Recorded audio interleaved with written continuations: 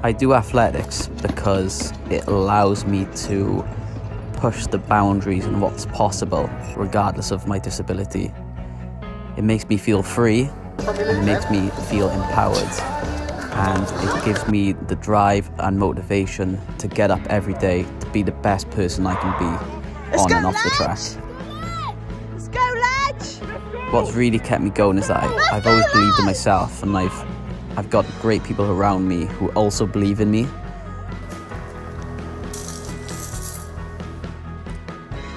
Your senses are heightened. You think of everything that's led you to this moment, all the pain and all the sacrifice. If you fumble as soon as the race has started, it's over. But my race started long before this. I'm Jim's Ledger, and this is my story.